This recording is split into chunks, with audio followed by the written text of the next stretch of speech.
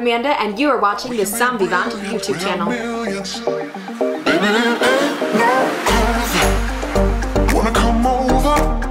I wanna get moving, grooving. Your folks disapprove it. We can have fun, yeah. Don't need no money, and we can be brilliant without millions. Get up and down, get up and down, get up and down. Hello again, my wine-loving friends, and welcome back to another week of your weekly wine picks. I'm Amanda, and I am going to be bringing you some really exciting value wines that you can find on wine.com. If you're just joining us and you've never seen this before, this is the part where I bring to you two, or in this case, 3 fantastic wines that I found for you that you can find on wine.com. And the whole purpose of this is to make all of these wines really accessible wherever you are in the country. So whether you're in Pennsylvania, or in Texas, or in Oklahoma, or California where I am here, you can go and order them yourself. It's just a great way for me to centralize everything and give you guys great value picks that don't cost a lot to ship and I think are fantastic. As you can see, I am decked out in my champagne PJs this week. I am really excited because I am a girl who loves her bubbles. But unfortunately, I don't always have the money to spend on champagne, especially when it comes to things like bridal showers and parties. So for example, I was throwing a couple bridal showers last year, and I was of course tasked with finding some great bubbles. So of course, wanting to impress my friends, I wanted to find something that was really, really delicious, but also wouldn't break the bank. So that's why I picked the sparkling wines that I picked today. I wanted to sort of even the playing field, so I'm bringing you 3 sparklings that are made in the same way. So they're all made in the champagne method, so we're not tasting any Proseccos today. They're all 12% alcohol, and they're all low dosage, so they're gonna be on the dry side of things. And this is the Organic Brut from Korbel, made with organic grapes.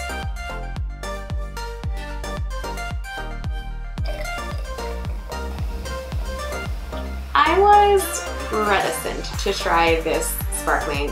Korbel in the past has been a producer I have not, but in 2016 it made it onto the top 100 wines list at number 73. And it was the Organic Brut, the one that we're trying today. And, you know, I said, let's give it a try. So this wine on wine.com is $13.99, and I have to tell you, it's not bad. This is actually pretty good. I mean, haters gonna hate, but for a sparkling wine that's less than $15 that you can pretty much find anywhere, on the nose it's really appley. It's kind of zesty, there's a roundness to it. It's bright, there's a little bit of a creaminess on the palate. It is a dry sparkling. It doesn't taste like anything that's gonna give you a hangover. You don't feel the burn of the alcohol. And I actually think this is, all things considered, kind of quality. There you go. Also, you might be wondering why I am tasting these out of a white wine glass and not a flute. I just prefer white wine glasses. The flutes, I can't really smell anything in, they're small. And I can see the wine, I can move around a little bit, I get different aromatics, so for sparkling wine, I just prefer to use a white wine glass.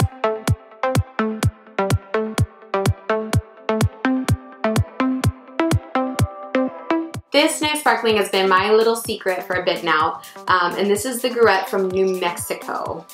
So last one was the Korbel was from California. This one's gonna be from New Mexico, and they specialize, like Korbel, in making sparkling wine. The family actually has a champagne house in Champagne in France, and they've been around since the 50s, but they started in the 80s making sparkling wine in the champagne method, and this one, the Gruet Brut, is 75% Chardonnay, 25% Pinot Noir, so the traditional champagne blend.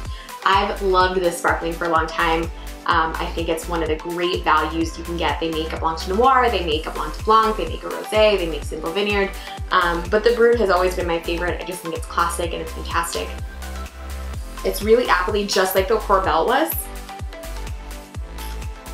but it's a little bit more citrusy, it's a little more lifted and bright.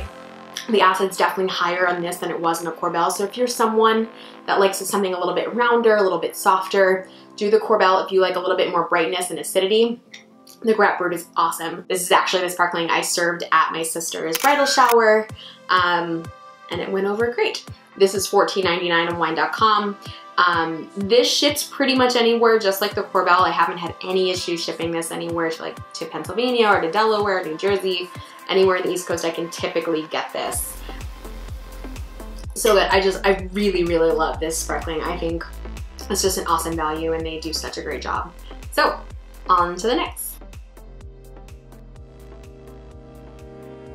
So for our third and final act, we are heading back over the pond to France for our last sparkling. But we're not going to Champagne, we're actually going to the region of Burgundy for this. So we are doing the JCB number 21, Cremant de Bourgogne. So whenever you see Cremant, that just means that it is sparkling wine from a different region in France made in the Champagne method. So in this case, it's Cremant de Bourgogne. It's sparkling wine made from Burgundy within their specifications, but it's still made in the Champagne method, just like the other two. These should be nice and cold. I had them in the refrigerator for a little while, and then I actually put them in the freezer for a few minutes just to get them nice and chilled. But you definitely don't want to leave them in there too long because they will explode. And twisting from the bottom, holding on to this top, and off we go. Yay! Oh, got excited. I really hope you're loving my PJs as much as I am. I really don't think there is any more appropriate outfit to wear today. Alright, so JCB number 21, Jean-Charles Boisset, sort of a legend here in Napa Valley. He owns a bunch of different wineries, a couple different tasting rooms, specifically one in Yountville that if you're in Napa, you should definitely check out. It is wild in there. They do such a great job. But this is a sparkling wine from France, made in the Champagne method. So we've got Chardonnay and Pinot Noir here. And off the nose, a little bit more earthiness. So where you had apples and really nice Meyer lemons, citrusy, a lot more bright fruit, you've got a little more earthiness in this on the nose here. There's a lot less fruit. It's equally as dry across the board. These are all about the same dryness level. I would say on the ripeness scale, you've got the Corbel at the highest amount of ripeness, the Gruet a little bit lower than that, and then the JCB a little bit lower than that. The acid actually is a little bit higher in the Gruet, which is surprising. I actually find this to be a little bit rounder and a little bit less acidic. And this is actually the most expensive one. This is a little over $20 at about $21, $22 on wine.com, depending on which state you're buying it from.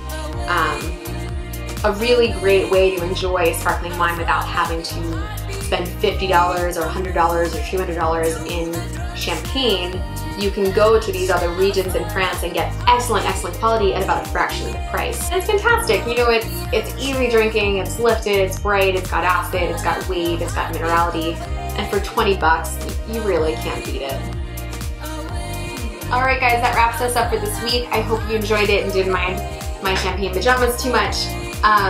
But if you liked this video, please give it a thumbs up. And if you have any comments or suggestions, if there's wines that you would love me to try, please put them in the comments below. And then as always, if you like what I'm doing and you like my channel, make sure to subscribe.